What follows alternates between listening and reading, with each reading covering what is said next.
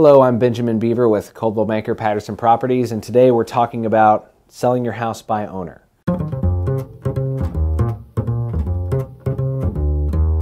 I'm a real estate agent, obviously, so I'll just be the first to admit, you can sell your house by owner. It can be done.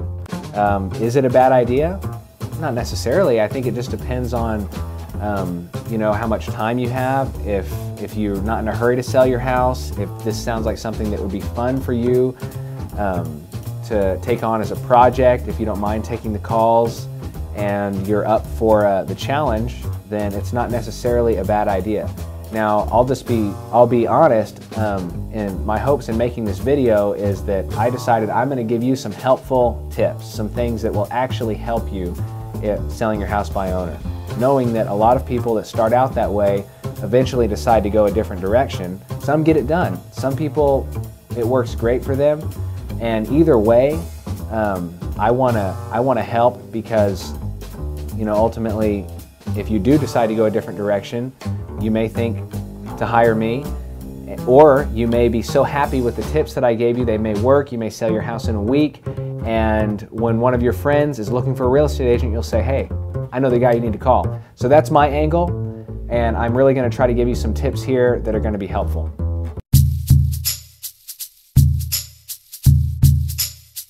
The first tip I want to give you to sell your house by owner is to widen your market. If all you have is a sign in the yard, then there's going to be, depending on how busy your street is, there's going to be a certain amount of people that drive by, see the sign, tell somebody they know, and your market is, say, about this wide. So you've got that many, potential buyers that have at least seen your house, that know that it's there. Internet is incredibly important these days. So many buyers are online months before they ever contact a real estate agent even.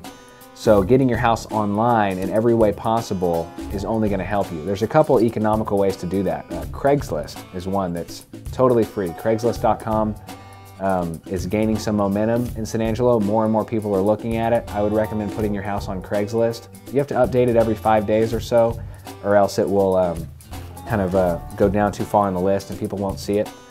ForSaleByOwner.com. You can upload houses to there. So some buyers that are aware of that are searching on there. So both of those things will just kind of widen your market and give your house a broader appeal. It's the same reason we recommend painting neutral colors. It just has the broadest possible appeal when you're only looking for that one buyer, but the wider you can go, the more likely you are to get it for the price you want and in the time frame you want. I don't know that I would recommend the newspaper. It can get really expensive in a hurry. The Thrifty Nickel is a little thriftier, and there are, a certain amount of people that are looking at those things. I mean, it's just a question of, is it or is it not worth it for what you're going to spend doing things like that. I wouldn't underestimate the power of social media. I use Facebook as a real estate agent to post videos and pictures of all my listings on social media sites, and I found that also can be very effective. So just anything you can think of like that, the two big ones, ForSaleByOwner.com, Craigslist.com, those will really help you to widen your market and get a lot more traction instead of people just driving by your house.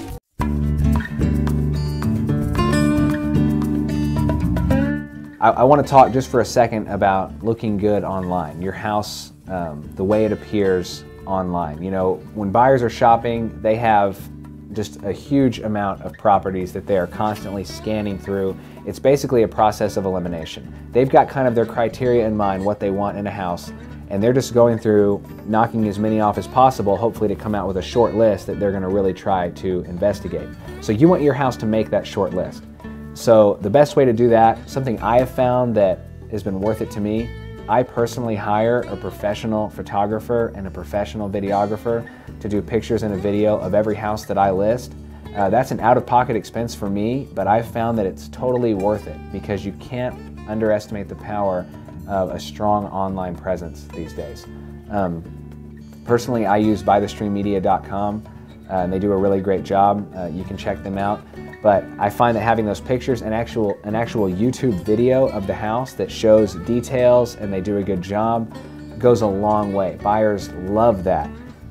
Just last Monday, I listed a house in Santa Rita, and 3 days later, we had an offer sight unseen, meaning they didn't see it in person, they saw it online, thought, I don't want someone to buy this house out from under me, and they brought us a contract.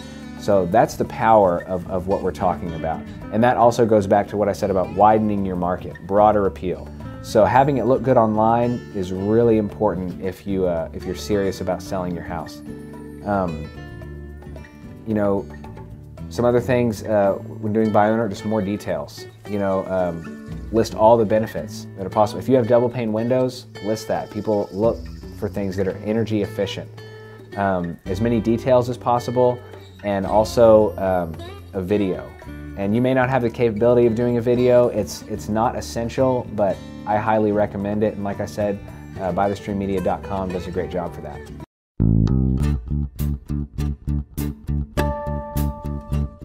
Okay, let's talk about curb appeal. We already talked about, you know, having your house look really good online, high quality pictures. So the thing that will work with those high quality pictures is curb appeal. Now, because the first picture, and usually the largest picture of your house, is going to be the one of the outside, and there's going to be one picture, and then from there they'll have the option to click on it and look at more. So you want to really draw them in. You don't want them to just pass by. There's a couple things that I would recommend that are really inexpensive and I find go a long way. The two things I recommend: color and mulch. So we talk about color. This does not have to be extravagant. I'm talking about a couple of hanging plants, maybe some potted plants, maybe a few different flowers. Lowe's has some purple cabbage that you hardly ever have to water, that you could just plant at various spots if you have any flower beds. You know, go with your own personal tastes, but just find ways to incorporate color, and you'd be surprised at the difference that makes. The other thing is mulch. Lots of mulch. Mulch is great. Okay, so you've got all these, you know, every house is different, but you'll have these different areas out in front where you're like, I don't really know what to do with this area. Maybe it's already a flower bed. If it is, fill it with mulch and fill it thick. Don't skimp on it, because you'd be amazed at how this makes a house feel finished, even new and fresh. And then you've got an area that you're not really sure what to do with. I would recommend getting some of that flower bed liner and just line it out and then fill it with mulch. Those two things, color and mulch, will go a long way for your curb appeal. And one last thing that's optional, depending on the style of your house, painting your door. Paint it a not so neutral color, something that makes it pop a little bit, you know, either kind of even a reddish color, or maybe even a teal. I don't know. You just think about it, because you'd be amazed at how it kind of makes your house pop and makes people take a second look.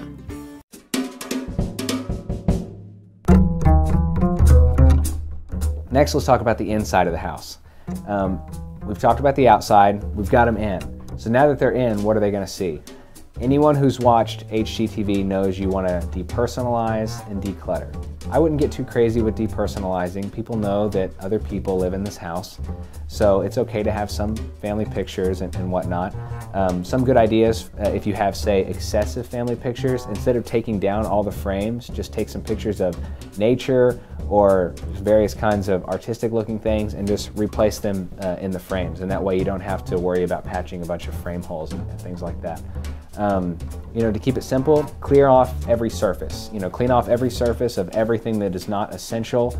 Have one or two, you know, decorative items on each, you know, on you know, end tables.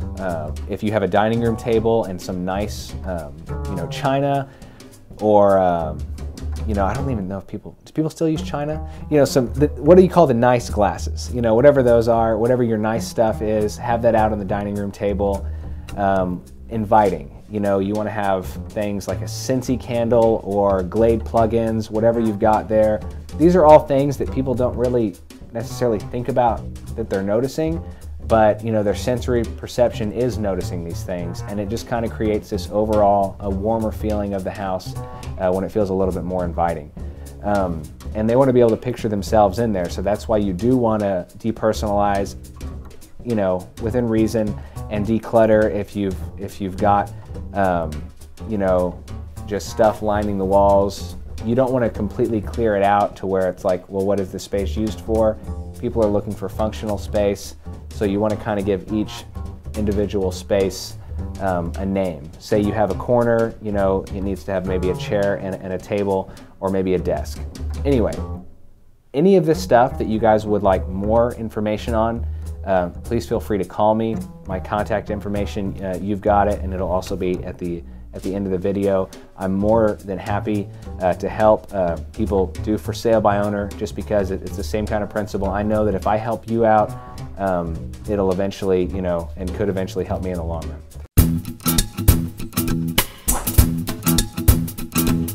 And lastly, I just want to end talking just a little bit about what we do at Coldwell Banker. I think any professional who's worth hiring is going to add value to the transaction and end up being worth it. And I believe for us, we really raise the bar, and you end up a lot better off with us than without us. So having said everything previously about widening your market, obviously if you hire an agent, your market goes from, you start out for sale by owner, you use some of the tools we talked about, but obviously going with Coldwell Banker, we hit it with everything we've got. We dominate the internet. For people that are still reading the newspaper, we're there. For people watching Cable Mart, Channel 9, we're there. We're everywhere online. And all the online sites that people look at to shop homes are populated by one site called Navica. So when we import a house there with our professional pictures and a professional video, it populates to all the other sites. And after that, we can add it to things like Craigslist and kind of cover up those loose ends. Also, I use things like social media that I've found hugely effective. I like to think we hit it like a sledgehammer and really get things out there. Besides that, you've got the professional services of an agent, a skilled negotiator working on your behalf to get you what you want. And you essentially sit back and relax, and we do the whole process from organizing the showings, doing open houses. This is my full-time job. For me, my wife stays home. I've got 3 kids, so I'm invested in this, and I take it seriously. And one thing that people don't always think about is that here in San Angelo, we have a lot of people coming in through relocation. These are large relocation companies who are working with Coldwell Banker that are bringing in people for Goodfellow Air Force Base, various professional trades, a lot with the oil field lately. And these people are coming in, they're not looking at any, for sale by owner websites. They are coming in through our office and being assigned to agents. Every week, every Tuesday at 8:30, we have a weekly office meeting. At Coldwell Banker, we're the largest office in town, so we have the most agents in town, and we represent the most buyers in town. A lot of these buyers that are coming in through relocation have certain things that they're looking for, along with all the other buyers. So every week we get together and the agents talk about what we have coming up, new listings that are going to be coming up, buyer needs, and we try to work things out right there in the office meeting. And a lot of deals happen before the house even hits the market. So you've got not only everything looking good online for you, but you've got the largest office in town, literally networking with each other, trying to get your house sold. So I could go on for a while, but I think I've hit the highlights. You can sell your house by owner, widen your market as much as you can. It can be done. But if you decide to go a different direction and hire a professional, I truly believe we are more than worth our rate, and that we can get it done in a timely manner and help you move on with your life. And I really am serious about, if you have any questions about anything I've talked about, if you want me to come by and kind of help you, declutter, depersonalize, ask me any questions. I am more than happy to help with for sale by owner, just because I know that if I help you out, it is ultimately good for business for me. My contact information is here at the end of the video. Call me, email me if you have any questions. I look forward to hearing from you.